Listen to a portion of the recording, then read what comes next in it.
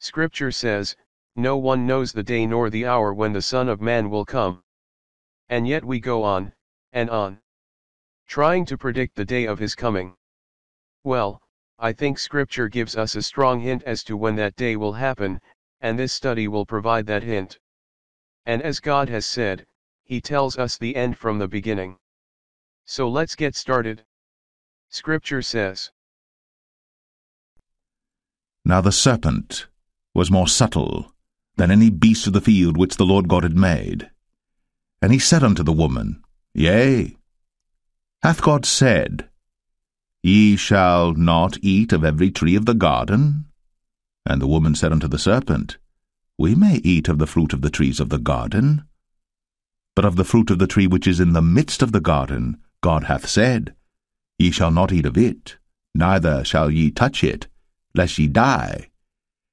And the serpent said unto the woman, Ye shall not surely die. For God doth know that in the day ye eat thereof, then your eyes shall be opened, and ye shall be as gods, knowing good and evil. And when the woman saw that the tree was good for food, and that it was pleasant to the eyes, and a tree to be desired to make one wise, she took of the fruit thereof, and did eat, and gave also unto her husband with her, and he did eat. I can hear your thinking now, saying, what has this got to do with possibly knowing the day that the rapture should come? If you are so inclined to read the book of Jubilees, it also has an account of this same event, but it adds a few more details that are not made known to us in our scripture. Now, for those of you who believe that every extra-biblical history source is corrupt and should be censored, take from this what you will, or ignore it altogether. It reads as, And in the first week of the first Jubilee, Adam and his wife were in the garden for 7 years, tilling and keeping it. And we gave him work, and we instructed him to do everything that is suitable for tillage. And he tilled the garden, and was naked, and knew it not, and was not ashamed. And he protected the garden from the birds and beasts and cattle, and gathered its fruit, and ate, and put aside the residue for himself and for his wife, and put aside that which was being kept. And after the completion of the 7 years which he had completed there, 7 years exactly, and in the 2nd month, on the 17th day of the month, the serpent came and approached the woman. And the serpent said to the woman, Hath God commanded you, saying, Ye shall not eat of every tree of the garden? I want you to note what is circled in red. This time marker is not mentioned in our scripture. It says, and in the 2nd month, on the 17th day of the month, is when Satan tempted Eve. God does not give this kind of specific information just to fill the scripture with words. It is given to let us know what has been done, and also in some cases, what will be done. Now, an event happened in our scripture, on this exact same day that Satan deceived Eve. Can you guess what it was? Scripture says,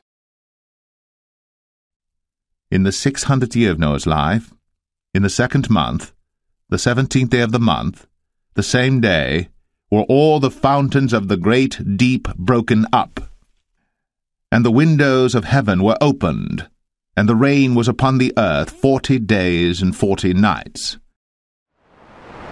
So, as you can see in the yellow, it was the same month and day that Satan tempted Eve, that the flood came. And did not Jesus refer us back to the flood of Noah, in reference to the Son of Man's return? Let's look closer to see what happened to man on the day Eve was tempted by Satan. And when the woman saw that the tree was good for food, and that it was pleasant to the eyes, and a tree to be desired to make one wise, she took of the fruit thereof, and did eat, and gave also unto her husband with her, and he did eat. And the eyes of them both were opened, and they knew that they were naked. And they sewed fig leaves together, and made themselves aprons. On the same day that Satan tempted Eve, man felt ashamed and put on a garment, and did so by sewing fig leaves together to cover themselves.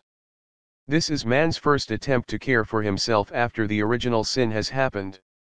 Remember this, because at the rapture, God will provide us a new garment to put on, and we will not be ashamed. Unto Adam also and to his wife did the Lord God make coats of skins, and clothed them. As I said before, in order for us to be accepted by God, we have to be clothed in the garments He has prepared for us, as no other garment is acceptable by Him. We must be dressed in garments of righteousness, the garments derived from the blood of the innocent, to cover the deeds of the unrighteous. So God slaughtered one of His innocent animals, to provide an acceptable covering for man, until the Lamb of God came and spilled His blood, to take away the sins of the world. So, on the same day when Satan tempted Eve, God prepared for man, a temporary covering, provided by a blood sacrifice. This is only the second time God has spilled innocent blood on the earth for the cause of man. And the Lord God said, Behold, the man is become as one of us, to know good and evil. And now, lest he put forth his hand, and take also of the tree of life, and eat, and live forever. Therefore the Lord God sent him forth from the Garden of Eden, to till the ground from whence he was taken. So he drove out the man, and he placed at the east of the Garden of Eden cherubims, and a flaming sword which turned every way, to keep the way of the tree of life. Another thing that was done by God, on the same day that Satan tempted Eve, was to remove man from the sanctuary, that is the garden, into the place where God had formed him, and started his life. Now to recap. On the 2nd month, and on the 17th day of the month, Satan deceived Eve. And on that same day, God made for them garments to cover themselves, and removed them from the garden sanctuary. Likewise, what do we expect to happen on the day of the rapture? We expect for God to provide us with a new garment, and to remove us from the earth into the heavenly sanctuary. The only difference is, it happens in the reverse of how it actually occurred. In the first scenario, man received his new garment, and was removed out of the garden sanctuary, back into the land of his birth.